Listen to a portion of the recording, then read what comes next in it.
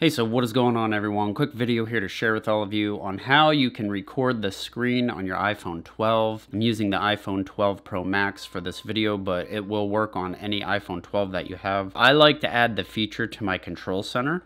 So if you swipe down from the top right corner, you'll notice it's not in there right now, but I'm gonna add it in there real quick. What you wanna do is go to your settings, and then you wanna scroll down to where it says Control Center and select that. And up here is where you can add controls to your control center. So scroll down until you see screen recording, and then just touch that little green circle with the white plus. That adds it right in up here where it says screen recording now. Now, if I go back to the control center and swipe down like that, now I have the option right there. So if I simply press that, you'll notice that it starts counting down, and then it starts to screen record right now. So if I go to the home screen, up at the top, you'll notice it's got like a red badge where the time is. It's actually recording right now, and if you touch that, you can choose to stop your screen record like that, and it actually saves it into your photos. So one thing I want to show you guys though is sometimes people want to record audio with their screen record from using the microphone on the phone. If you actually go to this little thing, and if you press on it real hard, like long press it, you'll get some more options that pop up here. You can choose right here to touch that and turn your microphone on and off. That will allow you to turn off the mic on the phone itself. So if you have this on, it will capture audio out here. Like right now, it would capture me talking in the screen record. So I'm gonna just turn mine off. If you're trying to record a video playing on your phone screen, you can quickly send it to like Messenger, or you can choose to save it to your photos, which is what I normally do. So if I was to open up like say TikTok and I wanted to record this that was playing,